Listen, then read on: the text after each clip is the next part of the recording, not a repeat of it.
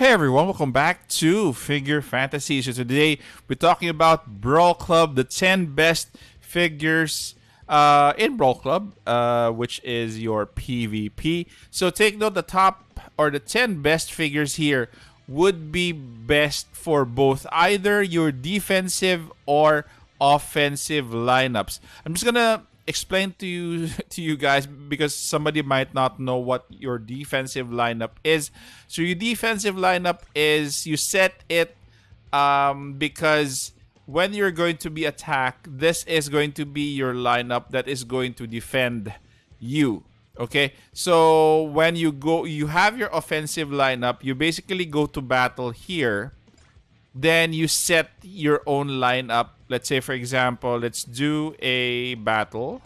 Okay, so if you have noticed, my defensive lineup versus my offensive lineup is different. I actually swapped out Crusos for Rin because Rin, I'm more happy with her in terms of the offensive side, but technically on the defensive side, you won't be able to. She's really difficult to defend. So that is the difference between your defensive team and your offensive team. So without further ado, let's go to the top 10 for the 10 best figures. Okay, so most of you guys have seen my lineup already. So some of them were there, especially for Zephyr. Zephyr, for me, is going to be your top healer and top energy giver. So if there's such a term, so she gives health, she gives energy. In turn, you could cast or you could activate your ultimates as soon as possible. Again, she has to be in your PvP team. Otherwise, you're gonna be delayed in terms of putting out your ultimates, especially if you don't have other figures that give you energy. Okay, so she's top for healers. Next is going to be Zarola. So Zarola, she's gonna be top in anything. Top in PvE, definitely top in PvP because of her DPS. She is a ranged militarist, which keeps her safe, especially for defense. And again, you really have to bring her in any PvP team because the damage that she brings, whether it be on single target or multiple targets, is going to be very big. Okay, so next would be Megan. So Megan, as of now, is our top, what do you call this? Our top defender for PvP. So defense-wise, she is really reliable. Not necessarily for her HP, but definitely for her shield. Her shield is very, very massive, and she can definitely cast or recast that shield as quickly as possible. So as as you notice when you use her, even though her shield is still probably in half or in full, she will still cast her shield. So sometimes her HP doesn't even go below 50% or even 75%. So that is how powerful she is. Next on our list would be Crusoe. So a counterpart for her, probably not as good as Megan, but definitely one of the best defenders that we have. Again, very good on defense, and definitely he has AoE and he has lifesteal. That is why I like him. He is very, very reliable in the front line, and Megan and him could be one of the most formidable front lines, especially on defense. Okay, next would be Sakura. Sakura here, she is very valued for her silence. Silence is one of the things that is very valuable in PvP because it delays your enemy, especially if they're about to cast their ultimate.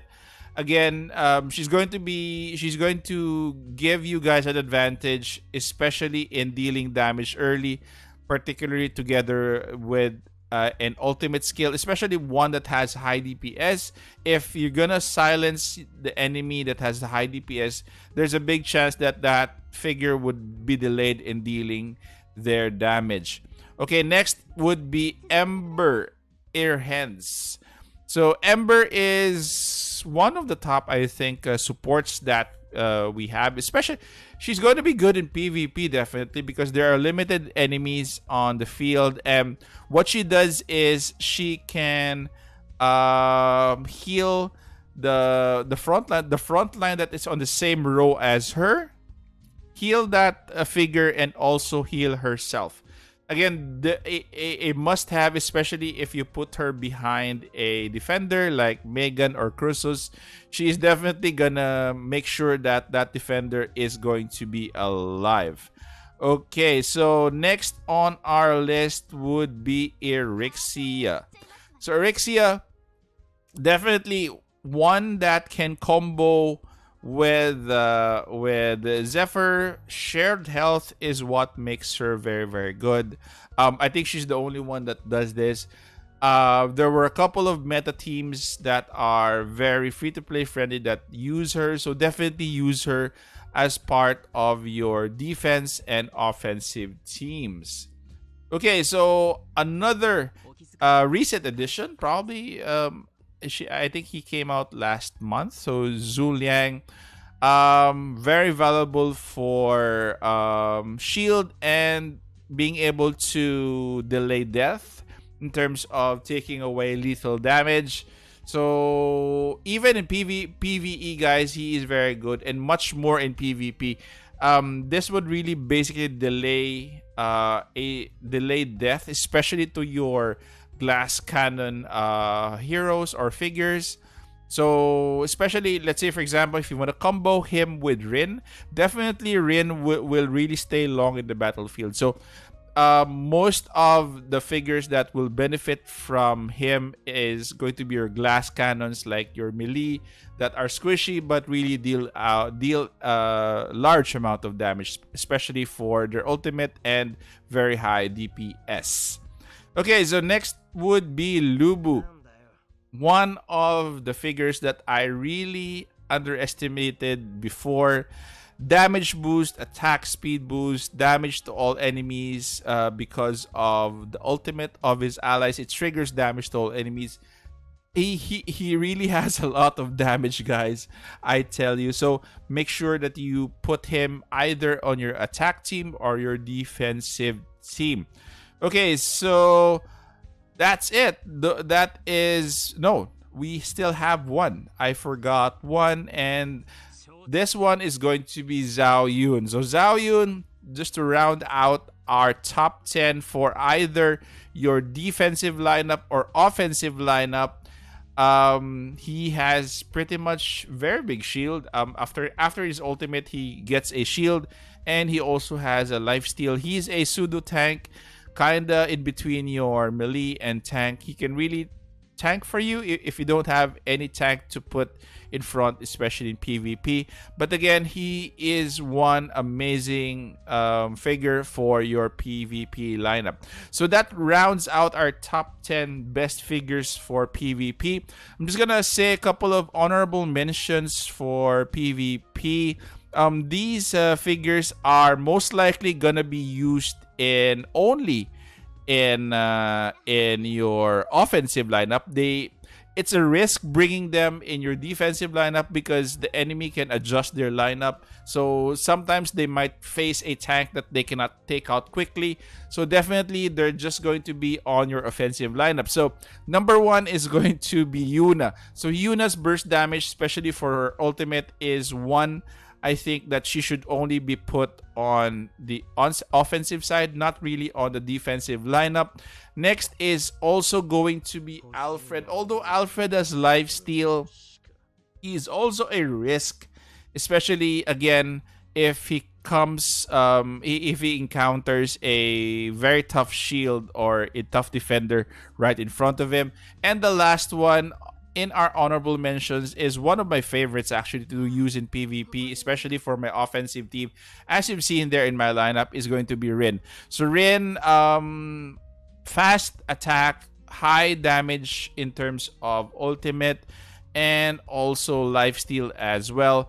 advice for her: put her on your offensive team, bring a healer, and bring Zhu Liang with her. Then she'll really wreak havoc on the battlefield. So all three of them will mostly be used as an off tank. What I mean is they're going to be paired with a tank. So I'm gonna bring you back to the lineup that I showed you guys. Okay, guys, so this is my lineup. As you can see here, Rin has somebody in front of him. So I'm gonna switch his team to the other side. So basically, her function is going to be an off tank, trying to give support to this one, the defender right beside her, which is Megan. So Megan is going to be after Megan, and Rin is going to be dealing damage to Megan so that she can chip off bad Megan as quickly as possible. So that is how I use her in terms of offense. So let's take a look at how this battle plays out. So as you can see, so Rin tries to deal as quick damage as possible. So on the other side, we take out the back line immediately. So we have Zorola. So again, Rin does really do a lot of damage, especially if she's unhindered. She is not attacked, and all she does is damage. So again, that is it for the top 10 best figures for PvP. So hopefully, guys, you could have picked up some tips there for PvP, especially for your defensive lineup and also for your offensive lineup. Anyway, guys, for those who are here, please do consider subscribing because this helps my channel a lot. And take care, guys. Stay safe. This is the Warden, and I'm out of here.